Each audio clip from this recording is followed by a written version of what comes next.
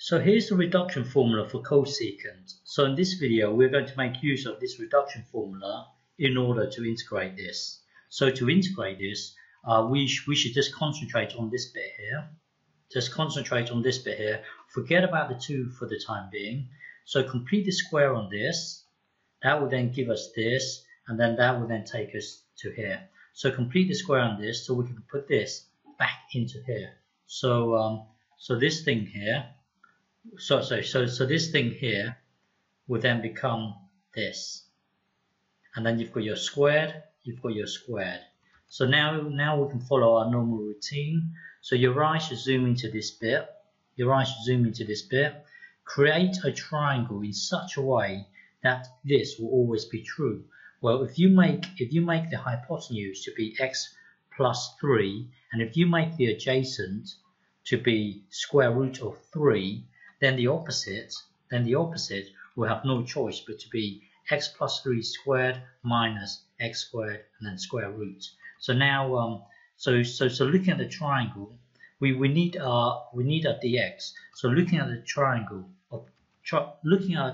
we need to extract the dx. So let's look at this. This here is secant. Secant the angle equals hypotenuse over adjacent. Hypotenuse over adjacent. So times both sides by root 3, and then take away 3 from both sides. That will then give you this. And then from this, differentiate both sides. So dx equals this thing here. Later on, we can put this into the dx. But we need to somehow extract this whole thing here with the squared here. But at the moment, we've got this thing here. So notice that this thing here, without the square root, is this thing here. So if you look at this, hang on. So if you look at tan theta, so tan theta equals opposite over adjacent, equals opposite over adjacent. So times both sides by root 3, that will then give us this.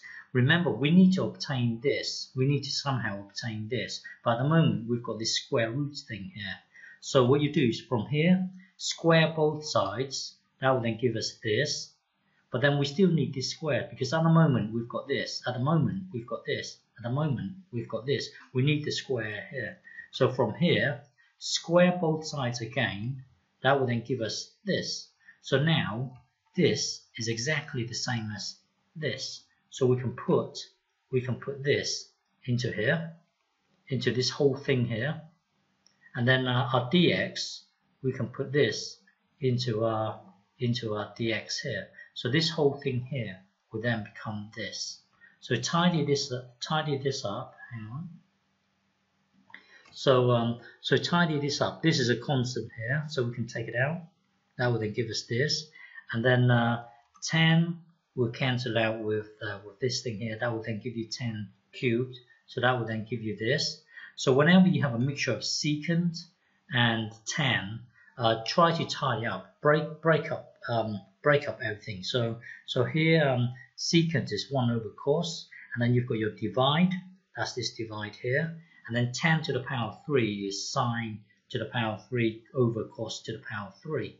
So now tidy this up. So remember, this stays the same, and then you times the reciprocal of the second fraction, cos to the power 3 theta over sine to the power 3 theta, and then this will become squared, cancels out with this, and then you've got your sine to the power 3.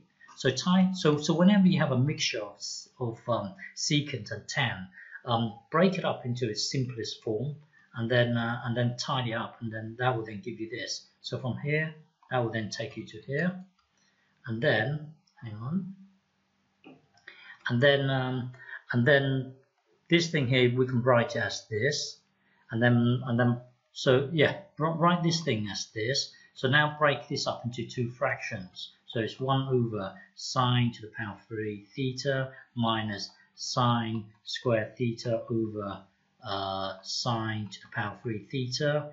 This thing here is hang on, let me think. Oh yeah, this thing here is secant, cosecant. Remember, sine sine is this thing here. So going the other way is cosecant. It would be cosecant. Sorry. So this thing here would then be cosecant to the power of 3. So this thing here would be cosecant to the power of 3, and then this thing here you can tie it up as 1 over sine theta, which is just cosecant of theta. So if you tidy this up, it will then give you this thing here. Now we need to integrate this. So applying the reduction formula for cosecant. So leave this bit for the time being. Let's just concentrate on this. So applying the reduction formula on this bit only. Remember, Rn is 3. Rn is 3. So applying the reduction. So this thing here will stay the same. It would be this thing here. It would be. Hang on, let me think. It would be this thing here. Well, we sort it out later. Applying the reduction formula on this. So n is 3. So negative 1.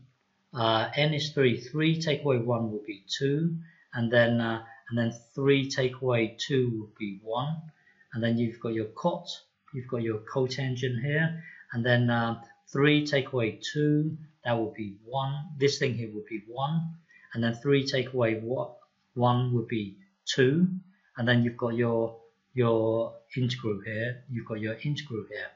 And then let me think. And then this bit here stays the same. This bit here stays the same. Okay, so applying the reduction formula, that would then lead us to applying the reduction formula on this would give us this whole thing here, and then this thing here stays the same. Okay, and then now if you look at this, exactly the same.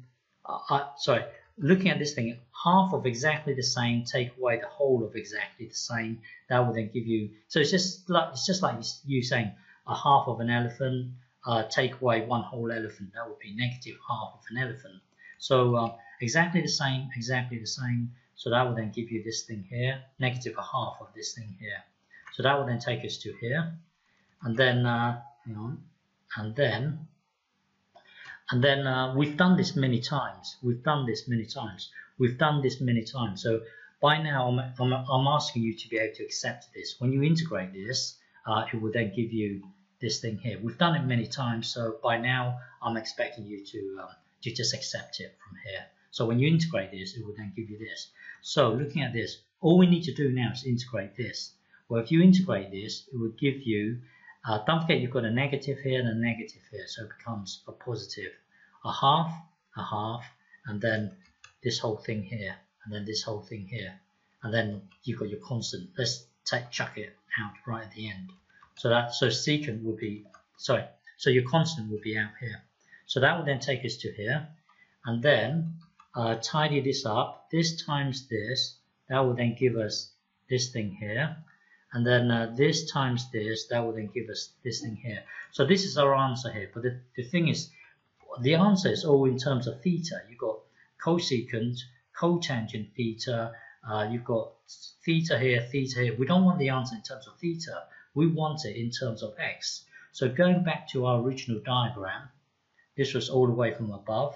So going back to our original diagram, we need to translate this. So cosecant. So this here is let me think.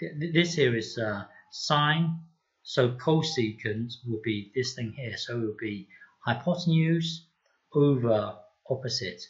It will be hypotenuse over opposite. So this thing here will then become this block here. And then you've got your cotangent. Remember, tan is this. So cotangent would be the other way. So this will be root 3.